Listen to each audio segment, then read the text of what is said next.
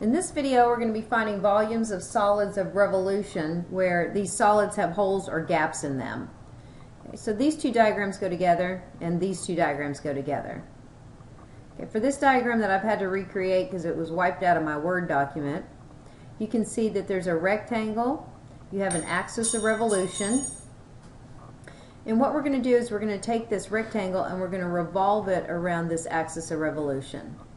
So what we need to be mindful of are two radii. Okay, when you have the rectangle and it's not completely touching the axis of revolution, when you rotate it, you're going to have this gap here. Okay, and that gap's going to create this hole of this solid. Okay, so in the previous method of disks, remember the rectangle always touched the axis of revolution, so when you rotated, there was no gap between the axis of revolution and the rectangle. Alright, so when we have this situation where we have a rectangle that's not touching the axis of revolution, we want to consider two radii. So looking at the relationship of the axis of revolution and the rectangle, I'm going to line myself up vertically underneath, in this case, vertically underneath this rectangle. Maybe I'm standing here. And as I look towards the rectangle, okay, when I intersect it first, we're going to call this distance right here the inner radius. So, and when you look at the picture over here, it corresponds to the radius of the hole. Okay, so and then when I put myself back on the axis of revolution and I look towards the rectangle and I continue until I get to the top of the rectangle or the furthest away on the rectangle, okay, we're going to call this the outer radius. So that's why we use an uppercase R and a lowercase r. If you look over here at this diagram, you can see that the outer radius would be the radius of the solid and the hole combined.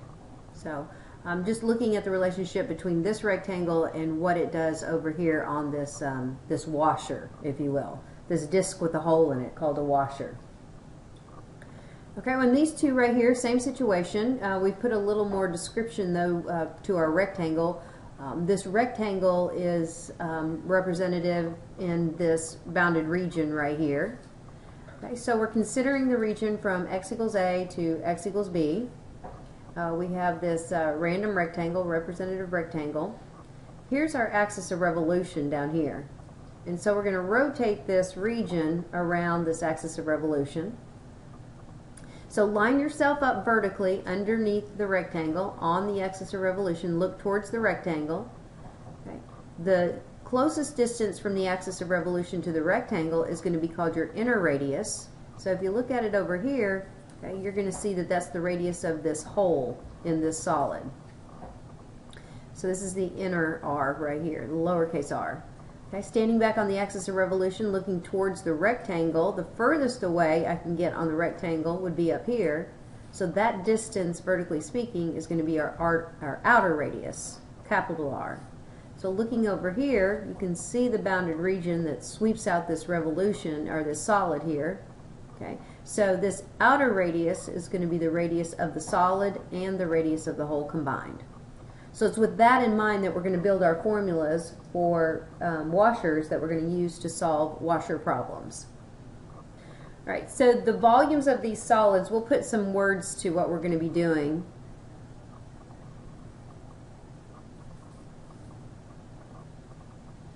So the volume of the solid is going to be the volume with the filled-in hole minus the volume of the hole.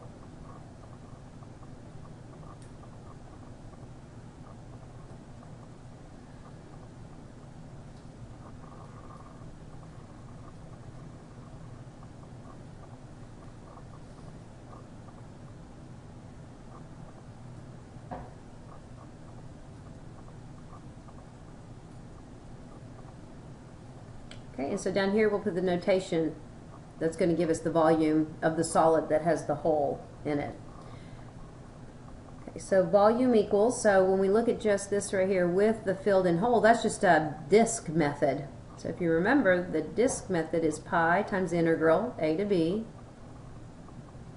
outer radius, or it's the only radius we had actually with the disks because there was no gaps, dx, minus, now we need an integral that represents the volume of the hole.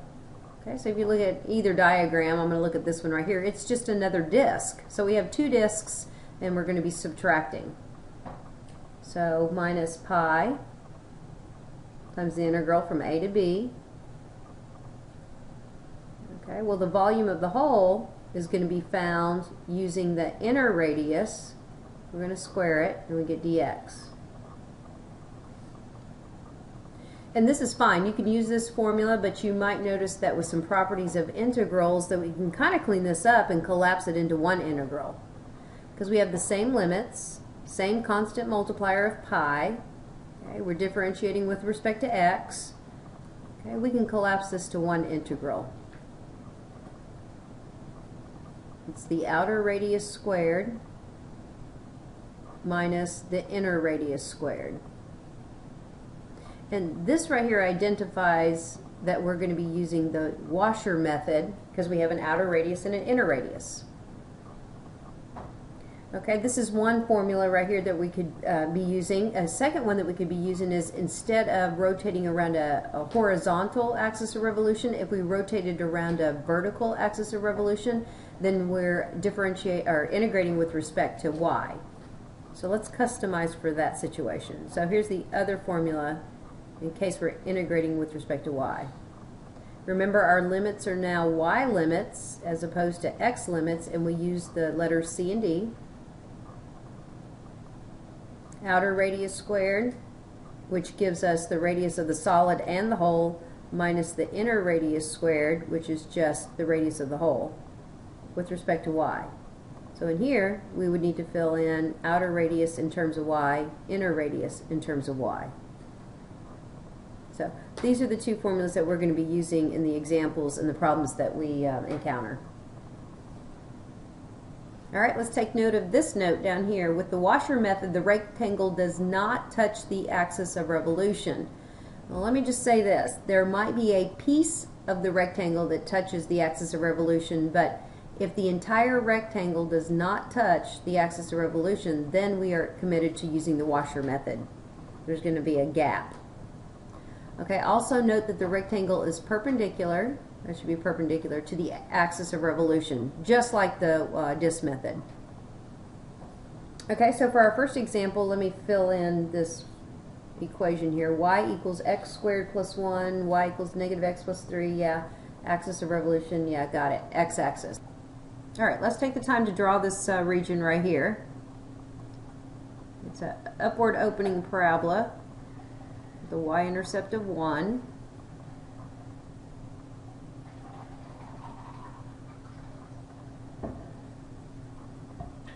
Then we have a linear function with a y-intercept of 3 and a slope of negative 1. So perhaps something like this. Okay, establish the axis of revolution. So unless a graph's provided, we need to produce it. Show the axis of revolution. That keeps us on track. Next thing, immediately go over here and draw in a representative rectangle. Okay, and noticing also, like area, that no matter where you place that representative rectangle, the top will always touch the linear function and the bottom of each of those rectangles will touch the other curve, the parabola. Okay. At this point, what we want to do is establish our outer and inner radius because that's what we need. So I line myself up underneath the rectangle on the axis of revolution. Okay, and I look towards the rectangle, so I'm looking up in this case. The shortest distance to the rectangle would be at the bottom of the rectangle, and we're going to call this our inner radius. So if I were to revolve this region around this axis of revolution, this is going to represent the radius of the hole. Then stand back on the axis of revolution, look towards the rectangle. The furthest away to the rectangle would be up here. Okay, so that distance would be called our outer radius, which is the radius of the solid of revolution, including the radius of the hole. All right, to begin the setup of our integral that represents this volume, we also need to know the x-coordinates of the point of intersections. With a calculator, we know what to do. Without a calculator, set the equations equal and to solve algebraically to find these x-coordinates. To save time, I'm going to go ahead and give them to you. This point of intersection is negative 2, 5, and this point of intersection is 1, 2. So I think we have everything we need to set up the integral that represents the volume of this solid. So pi's always part of the formulas for volumes using discs and washers, because if you think about it, you know that those are just cylinders, and the volume in a cylinder requires that we multiply by pi. All right, so we're going to look at the limits of -2 to +1. Okay, and I think the best thing to do here is to set up two brackets where you're going to have an outer radius and an inner radius squared. It's differentiation with, or integration with respect to x, so it's dx. And maybe for your own self, put up here big R and little r. All right, so let's come over here and look at what big R is. What is the value that represents the outer radius? Well, I'm going to go from this curve here, the linear function, okay, to y equals 0, which is the x-axis. So I'm going to subtract y equals -x plus 3, okay, and 0. So -x plus 3 minus 0. All right, let's get a representation in terms of x for the inner radius. Well, here's the inner radius.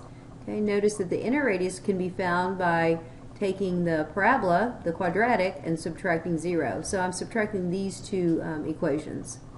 So this right here is y equals x squared plus 1.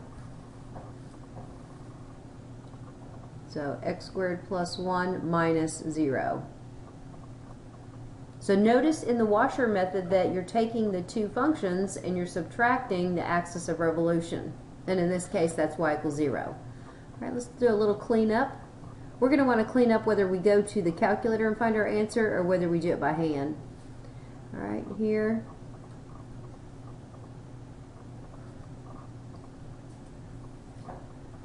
And then here.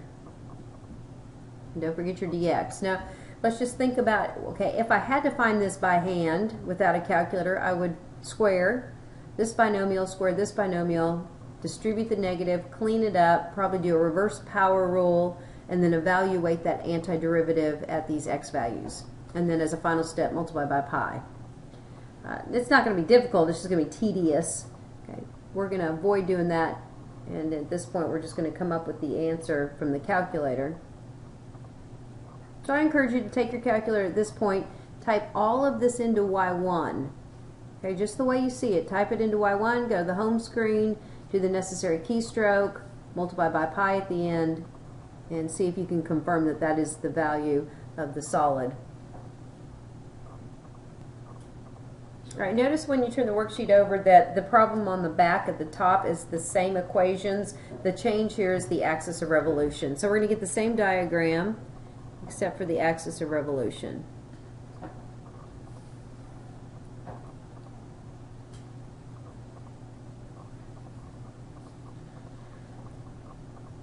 Okay.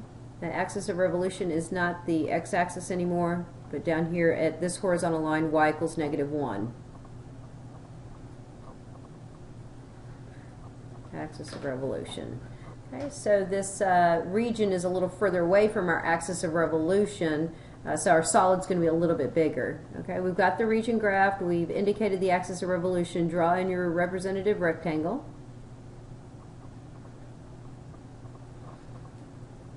Okay, let's see, we have the same points of intersection. Those are necessary for the limits. Okay, and this is y equals -1. Okay, stand on the axis of revolution for this method. Washer, stand on the axis of revolution, look towards the rectangle, find it, there it is. The shortest distance from the axis of revolution to the rectangle, this distance would be your inner radius. Back here on the axis of revolution, looking up towards the rectangle, the furthest away I can get would be at the top of this rectangle here, so that would be our outer radius. Again, the radius of the solid, including the radius of the hole. I think we're ready for the setup. We've established that it's washers, so immediately pi times the integral, -2 to 1. If it's washers, because you know you're going to have a hole or a gap, go ahead and get this set up. It's integration with respect to x. Okay. All right, so let's come over here and get an expression in terms of x for the outer radius. Well, the outer radius, remember, goes from here to here. So to find that distance, it'd be the top minus the bottom, and in this case, it's the linear function minus the axis of revolution. Negative x plus 3 minus negative 1. We'll come back and clean it up later. The inner radius is going to be the quadratic minus negative 1.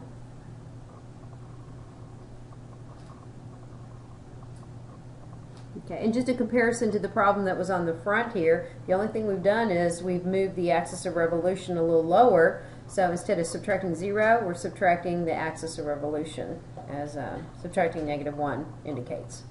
Do a little cleanup.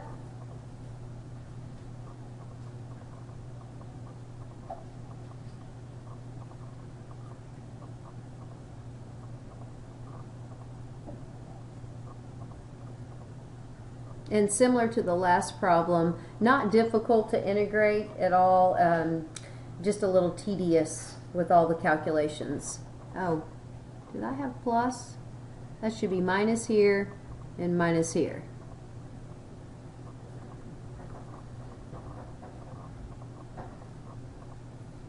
Okay, but we're going to avoid all that work, and we're going to go straight to the calculator, and we're going to get 162 pi over 5. And I encourage you at this point just to check your calculator keystrokes. I would type this all into Y1, go to the home screen, do the keystrokes, multiply by pi, and you should end up with this answer right here.